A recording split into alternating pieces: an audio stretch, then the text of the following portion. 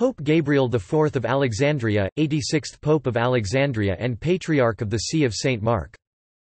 Pope Gabriel IV was previously the abbot of the Moharic monastery.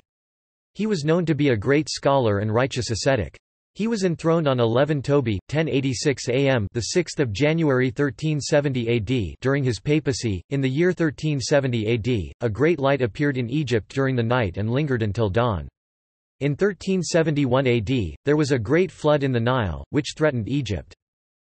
In the year 1374 AD, Pope Gabriel IV consecrated the chrismation oil myron.